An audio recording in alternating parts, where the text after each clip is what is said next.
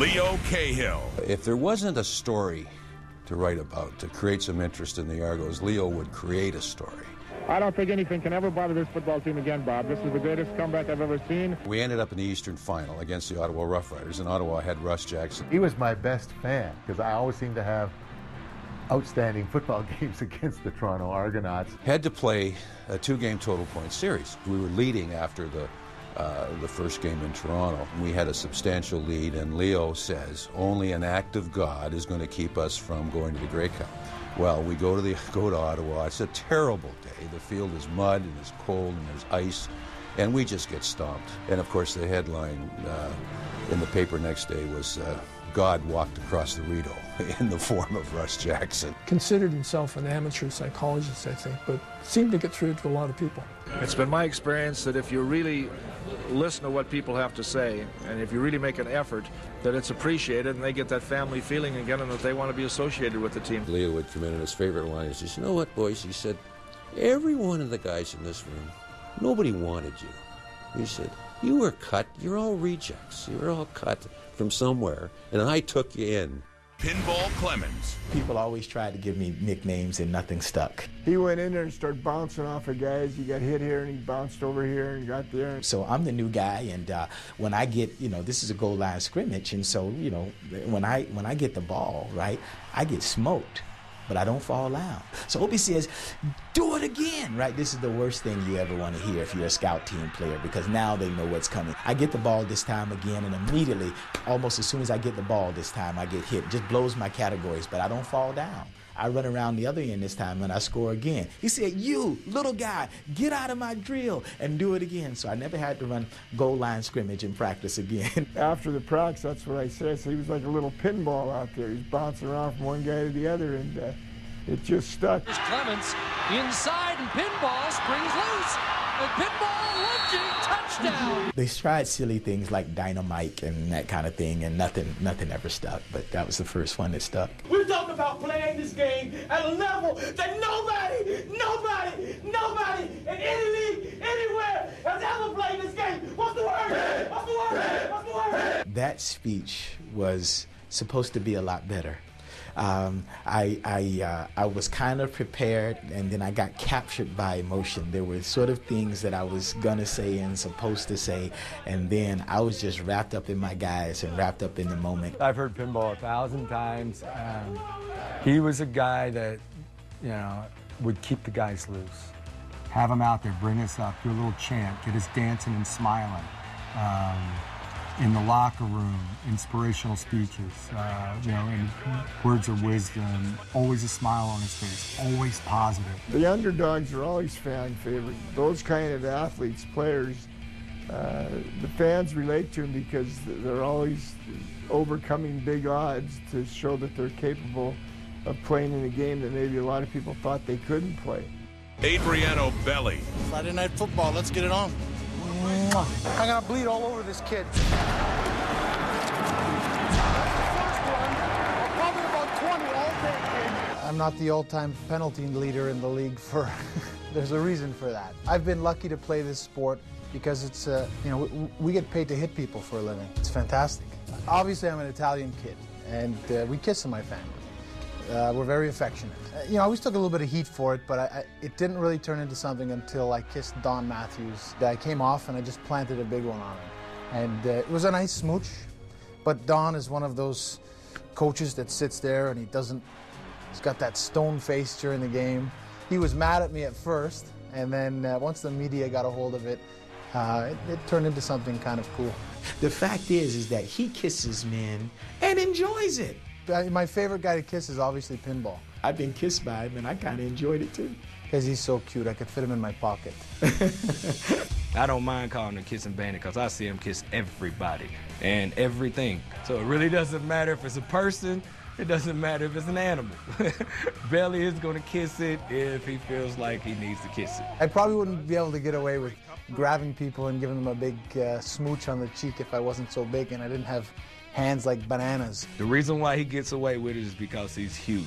He's always bringing pastries in for guys. He's not afraid to wear pink. He's always baking. Definitely doing a lot of cooking at home. Belly's Belly and always will be. Gotta love him. But when this 300-pound guy who sings, you get one of the biggest personalities, I think, in our league. Fly me to the moon. Let me play among the stars. As for Adriano, well, he goes back to work with his father in the meat factory. Michael Whalen, TSN. Jermaine Copeland. I'm a huge dancer. You can ask my folks. I've danced all my life. Touchdown, Jermaine Copeland. Copeland two-step. I would tell guys, if you don't want them to dance on you, don't let them score. I loved them all. I really love the bicycle. Everybody always wants us to bring the bicycle back. The bicycle, to me, is undisputed, to me, the best touchdown celebration I've ever seen. This receiving corps likes to have a little fun after they get to the end zone, don't they? You know they've got to work on that stuff, right? Like they don't just make that up. To have the entire receiving corps all in there together, some guys not having to play the leading role, which every receiver wants to play as the leading role.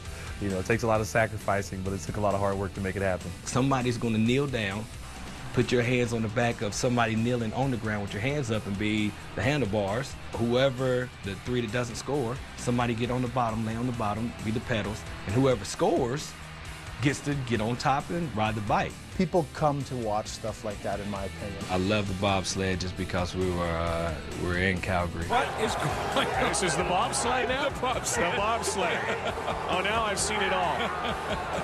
To the right, to the left, right front. And it'll break out. And then we'd all just fall down, and it worked like a charm. What fan doesn't love to see stuff like that? I was actually jealous of some of his touchdown celebrations. I'd never regret it. I love it, and if I was younger, I'd still be doing it, to tell you the truth. Jeff Rhinebold. Hey, this is a game, dude. G-A-M-E, game. Play the game. Doesn't mean you don't go out to win or you don't take it serious, but when you go out to express yourself and have fun. He must have blew him away in the interview, and I don't know if they knew what they were getting into once they got him. Never get a second chance to make a first impression. He would pull up on the field during practice with his Harley and park it right there. When you get to be a head coach, do you have to drive an SUV? I don't know. Not me. I'm not going to do it. The one thing that really stood out, this is our first home game. This is his first game as a head coach, and he's on the sideline before the game with a tank top on, some flip-flop, and some cut-off shorts. I'm like, this is our head coach. This is going to be a long year. Well, it'll be interesting to see what Adam Rita has to say with Jeff Rhinebold. Oh, very upset, as you can see, very upset. I've never seen coaches get into it.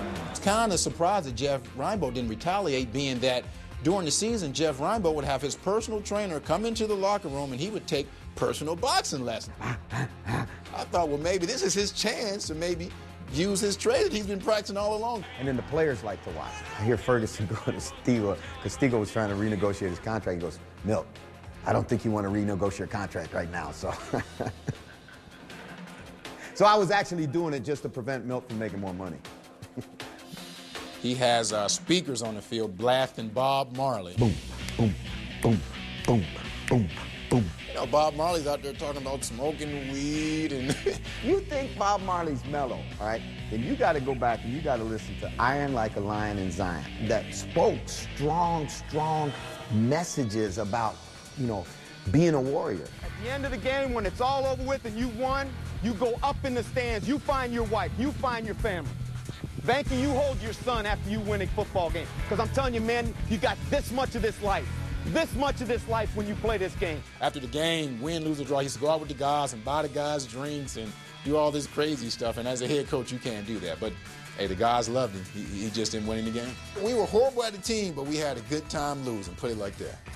Milt Stiegel. You want to get your ratings up? So you put Milt Stiegel's beautiful face on the TV. Anybody who can play at as high a level as Milt Stiegel played for as long as Milt Stiegel played, I mean, you got to be a different guy. I tell people, if I was playing against my mother, I'm trying to beat her, but when the game is over with, I still love her. There's only a couple guys who can get away with, being like Milt. That's Milt and Milt. He's great. Just ask him. People think I love the camera, but it's actually the camera loves me.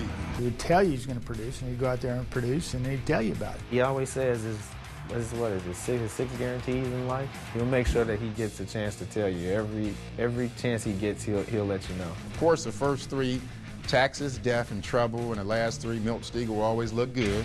Just ask Mrs. Stiegel. Milt Stiegel will always be on time. Especially if it's a free meal or getting his paycheck? And Milt Stegall will always be in shape. There's no question about that. That is true. I always tell people the last time I was out of shape was when my mother had me, and it's her fault because she couldn't work. She wasn't working out. You've never been an athlete before in your life? Yes, I have. No, you haven't. Yes, I have. On what level? Football player. On what level? Junior hockey. Oh, not junior. Oh, my goodness, junior hockey. And I'm answering them, and you trying to tell me I'm lying to you? No. You got forward and bumped your little head, man. I'm telling you. I'm Mr. Punctual, always on time, and I always look good. Friday night football. The Bombers will explode tonight. There is no morning Milt. Milt Stegall looks the same 24 hours a day. He thinks he's the best looking human being on this earth. Why does the camera gravitate towards the Beagle? Guaranteed you'll be entertained. Stay tuned. I holler. His character off the field is just as good as his character on the field. I'm not conceited. I'm not humble. I'm just honest. Milt Stegall is a Canadian Football League wide receiver, period. He's number one. Everybody else we can talk about. I have nothing else to say. I'm not Britney Spears. Stop following me around. Gizmo Williams. I got the name with Reggie White when I first turned pro with the Memphis Showboats, the United States League. And Reggie White was the big man down there at the time. And he took the rookies out to see the movie Gremlins. And Reggie said, the smallest guy on the team is going to be named Gizmo. And Gizmo through the wave. Here he goes. One man to beat. Goodbye. Reggie, like 6'6", 350 pounds all muscle. I'd have been his wife if he'd asked me at that time. Williams. And Gizmo is off to the races again. I'll never forget the next day when I came in the locker room, they took Henry Williams out and Gizmo was on my locker and stayed with it. Everything made Gizmo strange. I mean, he'd walk into meetings, a very serious meeting the day of the game, right before the game, with no clothes on. True story. A true story. Now, he never attended any of my meetings in the Buff, no. But, because I would have fined him. And, but it is true that did happen. The flips he would do in the end zone after he'd return a punt for a touchdown. At Northwest Mississippi Junior College, when I first got out of high school and I went to junior college, I was doing it in practice. And I used to catch the ball and just run and flip. And my head coach just loved watching me doing it all the time. And when I got to the end zone, and I'm running off the football field, I could see my head coach doing like this here, go back and do the flip. And I'm like, what is he saying? I'm tired. And all of a sudden, he said, he wants you to do the flip. So I ran back out there and I done the flip. Billy flip. Yes. I remember one time coming off the football field and I didn't do the flip. The crowd booed. I had to run right back on the football field and do the flip. The flip? Yeah.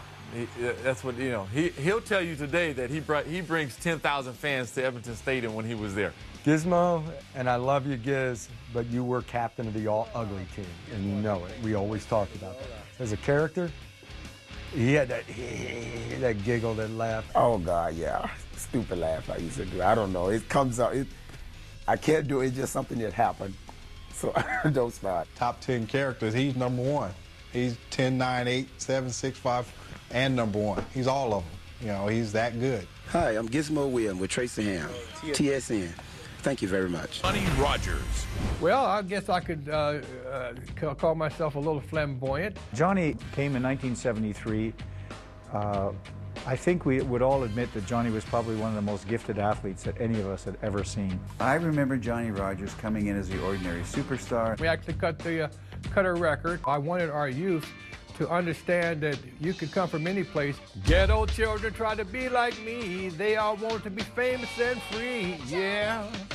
You all know that I'm a player, and I don't mind you playing around with me. What you all been asking for, I've got to say I know the way. I'm the ordinary superstar. I remember him with his fur coats and all that kind of stuff. He was very flamboyant. He was very good. Everybody in Montreal wears fur coats.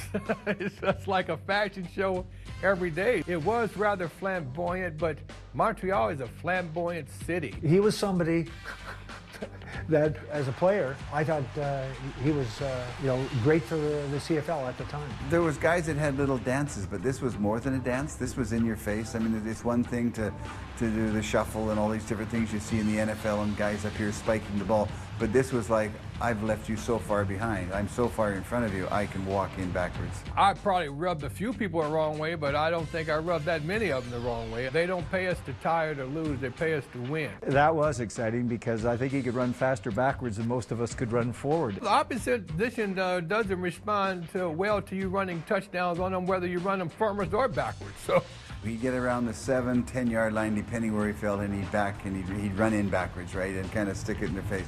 If I was an opposing player, of course, I would have taken a shot at him. They wanted to kill Johnny, but the fact of the matter is, he was tough, he was fast, he was quick, he was able to do so many things that when he was in his prime, it was just a case of no one being able to catch him at that moment and put him in his place. I'm the ordinary superstar. Dick Thornton. Intercepted by Tricky Dick Thornton on the Toronto 45. He called himself Tricky. I'm sure he came up with that nickname himself. Nobody gave it to him. I was always promoting and always had new ideas and concepts. When he came up to the CFL with Winnipeg Blue Bombers, he was a quarterback in college. Kenny Plain was a great quarterback.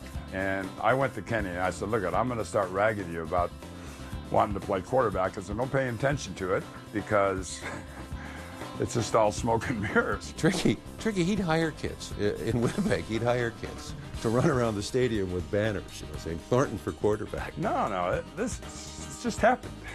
I had nothing to do with it, but I loved it. I did a radio interview. The announcer said, what do you think of Winnipeg? And I said, the best thing about Winnipeg is the road leading out. True story. I was traded the next day. Thornton is going to break out of there. My life off the field, I think, was pretty wild as well. I was single most of my professional CFL career, and those were crazy times. You had the birth control pill got invented, so wow, we had a sexual revolution, and every guy went crazy, right? That's when we turned hippie. In 1968, I got the travel bug, and I ended up hitchhiking in Europe for the whole off-season. I got thrown in jail in Spain for swimming naked. I had to make a long-distance call to Leo and say I'd be late for training camp. I played hard all the way. I'm still playing hard. That's why I live in the Philippines. I have 37 bars and nightclubs outside my front door. I have a beautiful 5-year-old daughter, and I have an 11-year-old son. And they keep me young at heart. Angelo Mosca. I know that a lot of guys said that I did things, but I just played the game very tough. BC Lions star Willie Fleming runs the end. Now watch for Angelo Mosca. Fleming is knocked out and the Lions lose. Was it dirty? The officials say no. Some newspapers say yes. The headlines was dirtiest player injured star. And this is in no way true because I'm never out to maim anybody. When I do, I think it's time that I get out of this game. As a result of that incident, he had that bad guy tag pinned to his back that he would carry for the rest of his career. When I go out to BC, they still hate me. He was a tough son of a gun, but he was a big kid at that time. I played the game very physical. In those days, the head slap was in, the clothesline was in. Oh, we got a shoulder right under the chin from Angelo Mosca. He was a massive man. His forearms, he would be swinging the clubs and he would be ducking. If you didn't like me, it's too bad. Just ask my teammates what they think of me. The Hamilton franchise, I think, was identified with a guy like Angie because he was a tough, hard-nosed guy. I was tailor-made for this town. He was a perfect personality to go into the wrestling business. There was a feller in Montreal named Eddie Quinn. And he said, you're making a name for yourself. Why don't you try professional wrestling? Here is King Kong Mosca. 2 different careers. Wrestling, you're an individual on your own. Look at the viciousness in this match. His athleticism allowed for him to make that transition. And if you're able to talk... Let me tell you something, Hart. What's the matter? That was the key part of professional wrestling. That blood is thicker than water. When you're the bad guy, people really believe what you're doing. I used to work out every morning, take care of myself physically. I used to tell my son, we're like hookers, and the better you look, the more money you're going to make. Because King Kong Mosca is going to show you how I walk and talk and do exactly what I want to. Thanks for watching, folks. We hope you enjoyed the show. We'll see you again.